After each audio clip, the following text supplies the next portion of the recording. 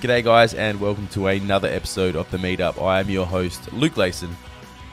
If I sound a bit nasally, it's because I have been a little bit sick, but I'm all better now. Thanks for thinking of me. Today's guest is Bec Gamble. Now, she has a very interesting story.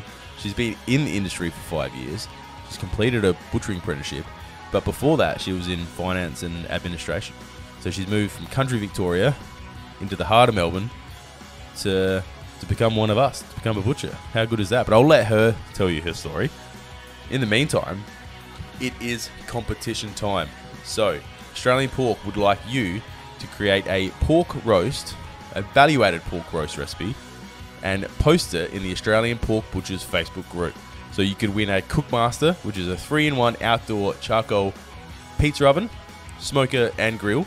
The winning recipe and butcher will be featured in the Christmas point of sale kits for 2022, and the deadline is the 22nd of July. So the way it's judged is all top 5 entries will be judged by the public on the Australian Pork Instagram page, and the last competition that won had 600 people vote. So get your thinking caps on, get the recipes into the Australian Pork Butchers Facebook group, and good luck. Now let's get stuck into this two-parter episode with Bec Gamble, your humble butcher from Melbourne, Victoria. G'day, Bec, and welcome to the meetup. How you going? Good, Luke. How are you? Very well. Now you are in Melbourne, Victoria. On a scale of 1 to bloody freezing, how is it over there? -2. -2 is not. That's not fun at all. We get cold here in Adelaide, but I think Melbourne's just a whole new level. Yeah, it's just its own different climate. Yeah, you just can't get used to it. Yeah. So I've been in Brisbane for a week too, so it's hit me extra hard this week. Oh, 100%. Yeah, it's a good time to go up to Queensland, but a bad time to come back from there. So this is a little quick episode, so we can get the audience to get to know you. So first of all, you are, I guess, relatively new to the industry. But in saying that, it's still 5 years. It's 5 years of that in any other job is quite large. But why did you get into the industry at this point in your life? Pretty much just a love of food and cooking. Like my whole life, everyone's always into me about being a chef. Like I've done 20 years in admin and finance. Chefing never really fit for me. It wasn't something I was interested in getting into. I've always had like a bacon obsession, so there's always running jokes at work, and that sort of led to charcuterie. And I got interested in charcuterie mostly and wanted to learn how I do that at home or something that I could get into, and there just wasn't really any way in Australia to do that. And I just started getting more and more into meat and looking at things on Instagram, and eventually just the rabbit hole led me down to doing a butchery apprenticeship. So yeah, made the big move from admin and moved from the country to Melbourne to start my apprenticeship. Whereabouts did you start off the butchering career? Where'd you do the apprenticeship? So started off right at the top. So I was lucky enough to get an apprenticeship with Meatsmith, who most people would be familiar with, one of the best butchers in Melbourne. So I just saw on Instagram they were looking for apprentices. I spoke to my partner. I was living in the country Victoria at the time, and he said, "Oh yeah, apply for it." And applied for it, came down for an interview, and 2 weeks later we were packing our bags and moving to Melbourne. Yeah, it's a pretty big move just to go. How far out of Melbourne did you live? Like 3.5, 4 hours up on the New South Pit border. Yeah. Yeah, so it's just not like a quick drive into work. It's a full get up and go, and you did that just. To follow your passion in butchery and charcuterie, and as you said, Meatsmith is it's up there, with the best. I got to be partial because I'm mates with Tom Boucher, and he's the Peter Boucher's in there as well. So I've had Troy on the podcast before as well. So if I say they're up there with the best, then I'm impartial. I've got no ties. Troy's learned off Peter initially anyway, so. Definitely, the higher echelon of butchery. So yeah, and they're both immaculate butcher shops. But now let's get into this little game of kind of just thought of. I don't know what it is. It's like word association, I guess. So I'm just going to run through some words, and you just say the first thing that comes to your head. So they're all obviously meat related because shock horror, this is a meat podcast.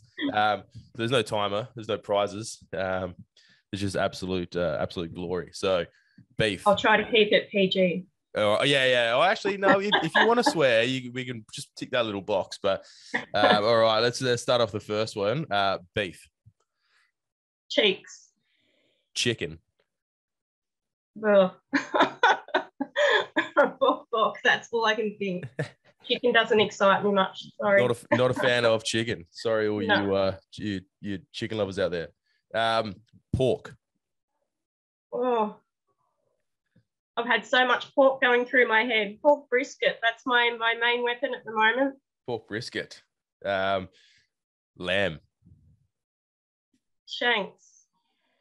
Butcher. Wars.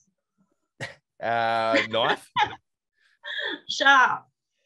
Yeah, not my bloody knives. I'll tell you that for free. Chopping. Clock. Bench. Press.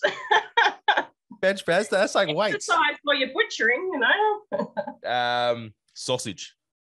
Skins. Roast. Lamb.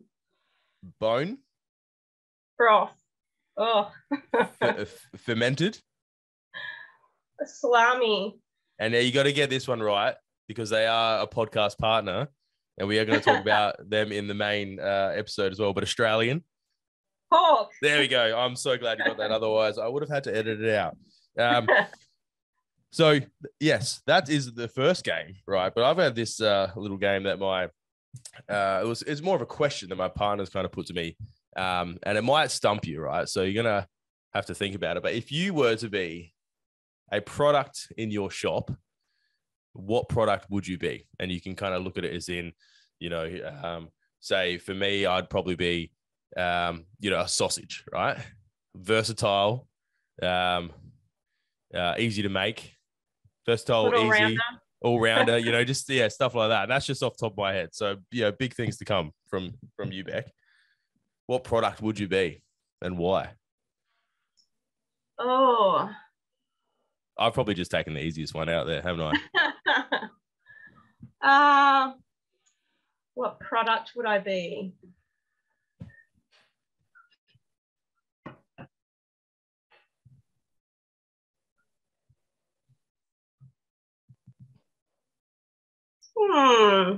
That's difficult. I've stumped you. Yeah.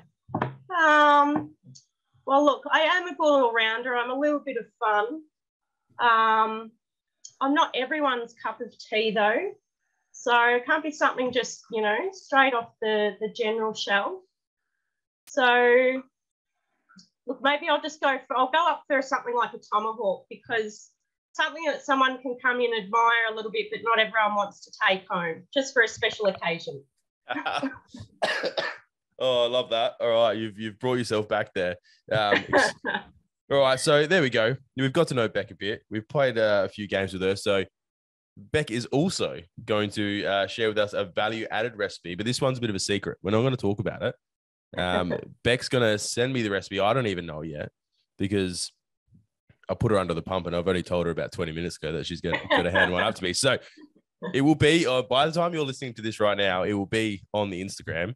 And I'm excited and I'm intrigued to see what it is as well. Oh, now I've got more pressure. Yeah, all the pressure in the world. But, diamonds are made under pressure, so it's all good. So thank you very much for joining us on part A of the podcast, Bec. And we'll jump on and we'll start talking about all the good stuff with Australian pork. What else is in there? Funky stuff you're doing in your cleaver, the fermenting place. That's always good to talk about as well. But until next week, we'll talk to you soon. Thank you very much for listening to this week's episode of The Meetup. And if you did enjoy the small, quick chat we had with Bec Gamble, join in next week for part B, where we delve into the story behind her changing careers. We get into the value-added recipe range that she created for pork butchers, and also some pretty funky stuff that she tries out in her salami cabinet with Koji. Look it up. It's pretty crazy. But until then, jump on over Instagram, look up Bec's value-added recipe that she's going to share with us. Share it, make it in your shop, and let us know what you think of it. Until then, have a great week. Catch you later.